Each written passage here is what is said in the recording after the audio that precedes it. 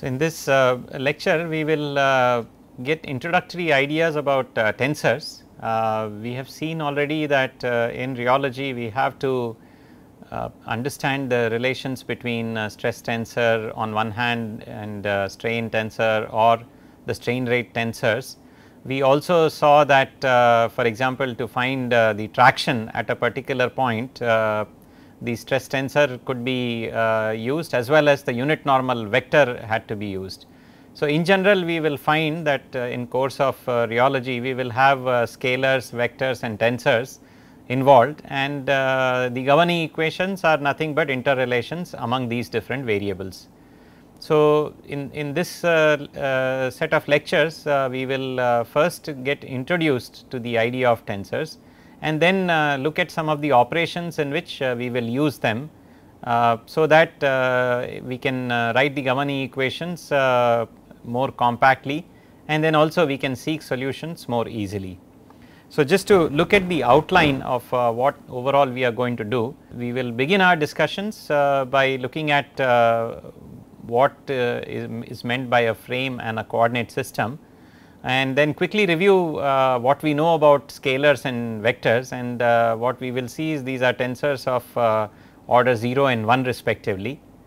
Then we will spend some time talking about the tensor of order 2, of which stress and strain rate are examples, and then the important aspect of how do we denote different quantities which are involved in the governing equations.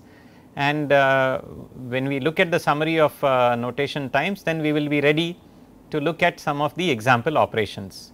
So, we will first review again the operations with vectors, which we are familiar from earlier school as well as initial courses in undergraduate education, and then we will also summarize the operations with tensors, which are especially relevant for the course on rheology. We will finish up the overall discussion on tensors by summarizing some of the operations that are involved with derivatives. So, with this now let us begin in terms of what is the basis for describing the physical variables that are part of the governing equations in rheology. And as we discussed earlier, we will be looking at field variables which are functions of space and time. And so, to describe the status, the attributes of a material particle, we will need a frame to describe that. And by frame we need it is a frame of reference, and by that what we mean is the basis of the reference point from where we view the overall deformation phenomenon that is occurring in the material. Quite often when we say we have chosen a frame, we are basically defining sort of the origin of the viewpoint, and also how does the origin change or remain static as a function of time. So, that basically specifies what is the frame in which we are going to observe the phenomenon. Once we have decided the frame, then to quantify the spatial coordinates, what we do is we have a coordinate system which then describes the matrix in the frame. So, of course, most commonly we will be dealing with 3 dimensional space, and therefore, we have the coordinate axes and the base vectors which are integral part of defining a coordinate systems. Since it is a 3 dimensional coordinate system, we have basically 3 coordinate axes or 3 base vectors. More often than not, these base vectors are unit vectors and they are orthogonal to each other. But in general, when we say that there is a coordinate system that can be used to describe quantitatively a frame, then we have several options in terms of choosing the coordinate system. So, for example, the most general development in continuum mechanics and also in other fields of mechanics is done in terms of generalized coordinates, in which case we basically work with the fundamental hypothesis that to describe 3 dimensional space we need 3 coordinates and 3 base vectors. We do not assign any other particular property to these particular quantities. Only thing that is required is these are 3 independent coordinates and 3 independent base vectors. So, any linear combinations of these can be used to describe the physical space effectively. And for engineering problems and as well as many other scientific problems of interest, we have a geometry in mind, we have a typical configuration of the material which we are interested in looking at, and therefore, more often than not we either look at rectangular coordinate system, a cylindrical coordinate system or a spherical coordinate system. In each of these cases, we know very well that the 3 orthogonal unit vectors are actually the basis of these coordinate systems, and of course, in each and every case we have 3 coordinate axes x, y, z for example, in case of rectangular, or r, theta, phi in case of spherical. So, these 3 coordinates and of course, the 3 unit vectors are used to describe any other features associated with material that is being described in these coordinate systems. So, generally given a frame of reference and given a coordinate system of choice, then we can write down the governing equations in more detail. As we have already said that these governing equations will be involving field variables.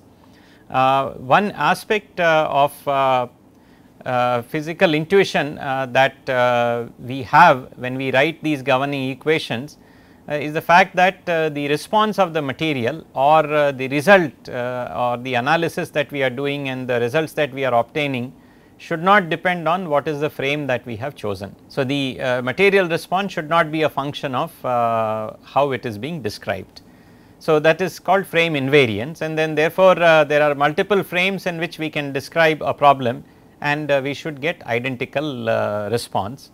And similarly, we also say that we expect the material objectivity to be observed, and that is again saying the same thing, that even if there are different frames in which the material response is being described, the material objectivity implies that there is the material response is same in all the frames. For the purpose of our course, many times we can also use just different coordinate system and expect that the overall response to be the same. So, for the purpose of argument, we can either choose 2 different frames. For example, a frame in which there is a rotating table and we are observing something while rotating, or it could be a stationary frame where we are standing outside and something else is happening on a rotating table. So, for example, what is happening on a rotating table can be viewed from these 2 different frames. We could also just look at 2 different coordinate systems. So, therefore, we have a rectangular coordinate system or a spherical coordinate system to describe a problem, because there may not be a natural choice in terms of either rectangular or spherical coordinate system to choose. But the expectation that we have is the material response will be independent of these choices. And so, this important expectation is behind a lot of development in terms of what specific governing equations do we use, because we would like the governing equations as well as the constitutive relations that we use later on in the course, they all have to be frame invariant, or they have to follow the principle of material objectivity. One aside note that at this point is helpful to remember that the mathematical tools of tensor algebra, calculus and mechanics were developed actually simultaneously. So, these expectations that we talk about in terms of frame invariance or material objectivity, or these description in terms of different coordinate frames and generalized coordinates, and the derivatives with respect to many of these field variables. So, all of these things came about simultaneously, because to describe many of the natural phenomena, these mathematical tools were required, and because the use of mathematical tools corresponded well with what was observed physically, we could formulate the governing equations on a very general basis. So, similarly, the idea of tensors and the tensor algebra also arose because while people were analyzing problems related to mechanics, it became clear that there are certain physical variables that do not fit the notions of variables that was known then, for example, either scalars or vectors. So, therefore, clearly a new mathematical set of tools were required to actually describe the quantities that were involved in mechanics. So, with this introduction to frame and coordinate system, now let us look at tensors more specifically. So, an important aspect of tensors is that these are necessarily describing physical variables. So, we will use them in continuum mechanics and they will be involved in governing equations.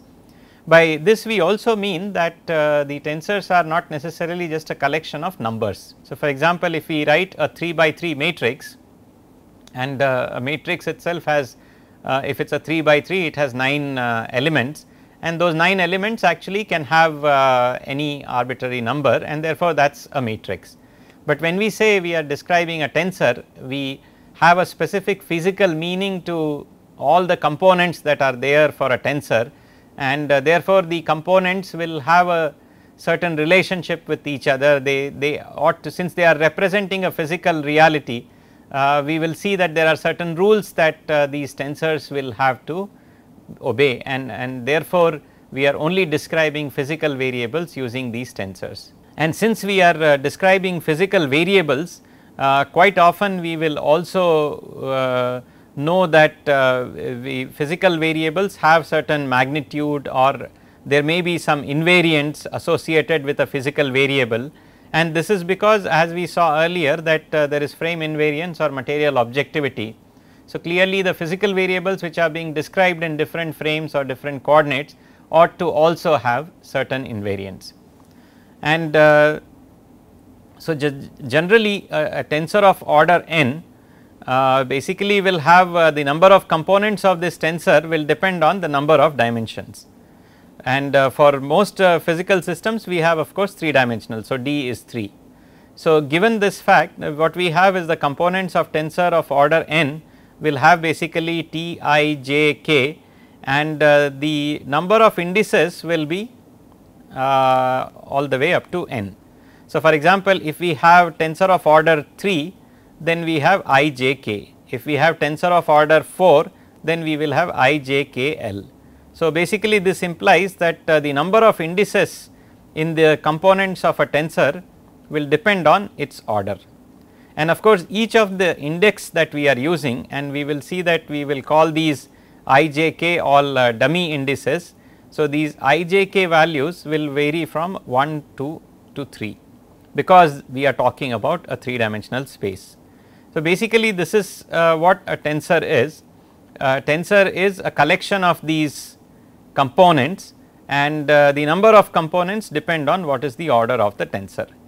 And a key expectation that we will work with is that when we change a frame or a coordinate system, this tensor gets transformed, and by that we mean is the components, individual components may change.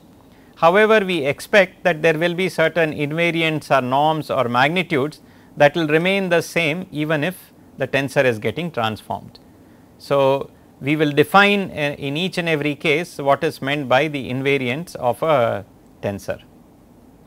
So, with this brief outline, now let us look at the simplest tensor we know, which is tensor of order 0, and since in this case there are no indices, the order is 0 itself, and so the number of components basically is just 1. And so, in another coordinate system or another frame, when we transform, the quantity can be represented as T prime, let us say, and of course, we know given the scalar that it is a scalar quantity, that T and T prime are the same. In other words, even if we change a frame or coordinate system, the quantity does not change.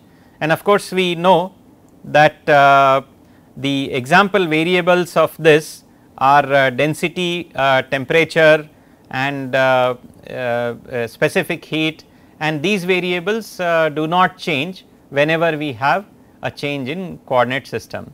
So, going on to the next tensor that we are very well aware of is a vector quantity. So, now vector is nothing but a tensor of order 1.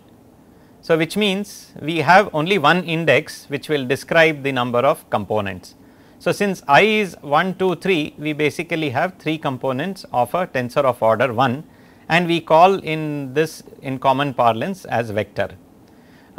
We denote the tensors and vector quantities in what is called a boldface notation, or it is also called a vector notation, and therefore, vector t will be indicated as a boldface t.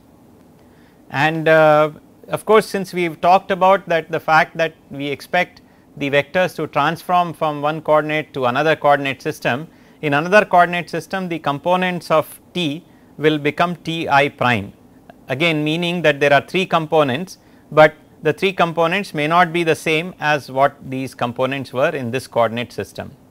And in vector notation, the tensor again in another coordinate system can be indicated as t prime. And we know that we can define a magnitude of a vector, and we also know that this magnitude does not change even if we describe the vector using 2 or 3 or any number of coordinate systems. So, way of saying that is the fact that magnitude of A or the norm of t, and similarly norm or magnitude of t prime is same. So, regardless of the coordinate transformation that takes place, this norm that we define or the magnitude that we define is an invariant. So, the invariance of a vector quantity is nothing but this magnitude, and of course, there are multiple ways in which we can define the norm, and the most common definition of the invariant is summation of square of the components of the vector. So, in summary what we have is t1 squared plus t2 squared plus t3 squared and square root. So, this is the magnitude of the vector, and since we know that it is invariant, we would also expect that we have basically in one coordinate system t1 squared plus t2 squared plus t3 squared to the power half, and when we express it in another coordinate system, we have t1 prime squared plus t2 prime squared plus t3 prime squared, and again to the power half. So, therefore, we have the expectation that this magnitude remains constant, and which is what is expressed in this relationship here. So, therefore, you can find this magnitude using the definition, and example variables in this case are velocity and force and electric field, and these variables have been used in variety of problems related to mechanics. So, now we go on, we have looked at tensors of order 0, which we have always known as scalar quantity, and tensor of order 1, which we have known as vector quantity. Now, we can go ahead and start looking at tensors of order 2. The tensor of order 2 in most common language is basically referred to as just tensor. So, we generally refer to tensors of order 0, 1 and 2 as scalar, vector and tensor respectively. So, given that the tensor of order 2 has 2 indices, so t I j, and both I and j will be 1, 2 and 3. So, therefore, we have basically 9 components. So, given we have t I j, and given that I goes from 1 to 3 and j goes from 1 to 3, what we have is t 1 1, t 1 2, t 1 3 and so on, t 2 1, t 2 2, t 2 3 and the last 3 set of components. So, what you can see is the fact that basically the tensor of order 2 has 9 components, and of course, we can ascribe one of them as a row vector and one of them as a column vector. So, generally the matrix notation which we use to describe other quantities can also be used to describe the tensor of order 2, and therefore, what we have is a description of tensor in matrix notation, and so that just has 9 components written as rows and columns. Similar to this, of course, we can write a vector quantity also as a column or a row vector. So, we could write T 1, T 2, T 3 as a column vector. So, which is a 3 rows, but only 1 column. Alternately, we can also write this as a T 1 prime, T 2 prime or T 3 prime. In this case, there is only 1 row, but 3 columns. So, therefore, we can use matrix notations to describe and write down some of these quantities, but we should remember always that tensors are describing physical variables, and we should keep that in mind while looking at the properties of tensors. So, in given that there are 9 components of these tensors, in a vector or tensor notation we describe, or the boldface notation, the tensor is again given as just boldface.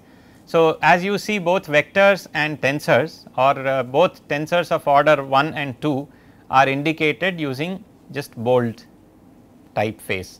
So, from the context and from the variables that we are dealing with, we will know whether it is a vector or a tensor. From a notation point of view, in boldface notation, both of them are typeface bold. When we express this same tensor in another coordinate system, then of course, the components will not be identical to what they were here. So, we can indicate again that the components are same, the 9 components can be described using T prime I j, and in tensor notation the tensor can be described as T prime. So, now just the way we had with vectors, when we transform a tensor quantity T to another coordinate system T prime, we expect that there will be certain invariants which we can define, and these will not change when you describe the tensor quantity in different coordinate system. So, therefore, the invariants can be defined for this particular tensor on the basis of the characteristic equation as eigenvalues. So, we know the governing equation to find the eigenvalues, and so T minus lambda I, where lambda is the eigenvalue, and T prime minus lambda I, both of these will give us the same because these are invariants. And we know that this equation, when we write it down, it is a cubic equation. So, therefore, there are 3 roots, and therefore, we have lambda 1, lambda 2 and lambda 3 as 3 eigenvalues or the 3 invariants of a tensor. So, using these eigenvalues, we can of course construct many other invariants. For example, we could combine these lambdas, which are the eigenvalues of the system, as different combinations. We could say lambda 1 plus lambda 2 plus lambda 3, and this will again be an invariant. We could also combine them by product, which is another way of combining them. So, this is also another invariant, or we can also have their product. So, these are again invariants of the tensor.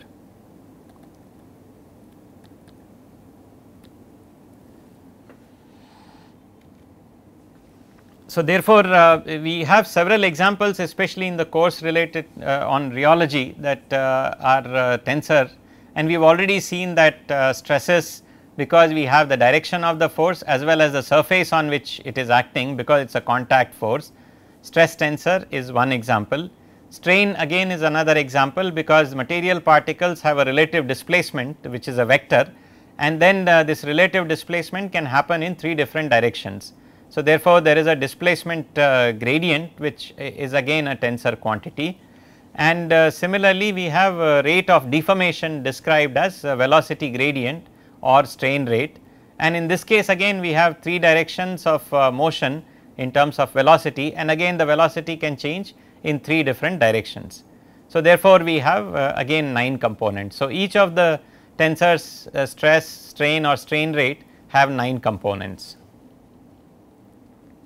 And so, the invariance of a tensor as we saw can be written in terms of the eigenvalues. So, these are invariants of tensor written in terms of eigenvalues.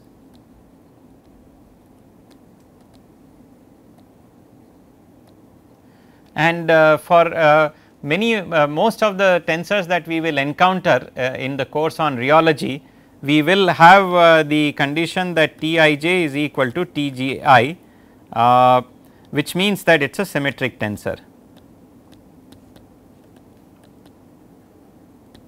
And for symmetric tensor, it can be shown that all the 3 eigenvalues are real and positive, and therefore, these 3 can be used to describe the invariance of the tensor. We could also alternatively use the components written here. For example, we have written the components which are for example, the components which are these 9 components that we have written. So, we could also write invariants in terms of these components.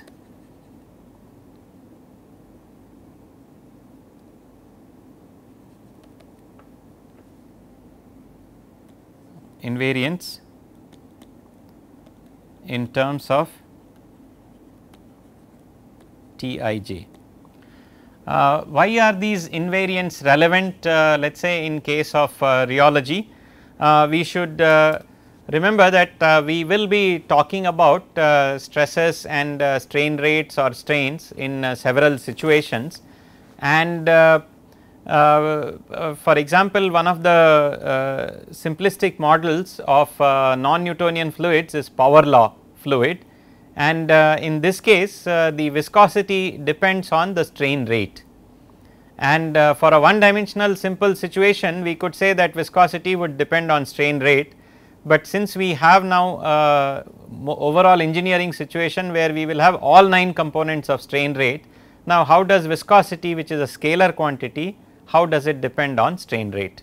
So, while describing viscosity, which is a scalar quantity, as a function of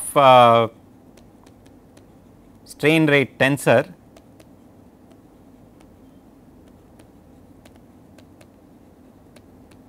we have a problem in the sense that strain rate tensor would depend, its components would depend on which coordinate system is being used, and clearly we do not want viscosity to depend on whatever coordinate system that is being used. So, therefore, what we will do is we will use the invariance of strain rate tensor and use that as the magnitude of strain rate tensor, and then say that viscosity would depend on it. So, therefore, the definitions of invariance will have to be considered from time to time during the course on rheology. So, we will have a more chance to look at the invariance of a tensor, and which invariant is useful in which context will be specified as and when we encounter the situation. In solid mechanics, for example, the invariant second invariant of stress tensor is quite often used in describing the yield phenomena. Similarly, the first invariant of strain rate tensor is actually 0 for a incompressible fluid. So, several such invariants of tensors will be encountered and will be very useful while we are describing several governing equations in rheology. So, in this lecture we have seen a brief introduction on tensors.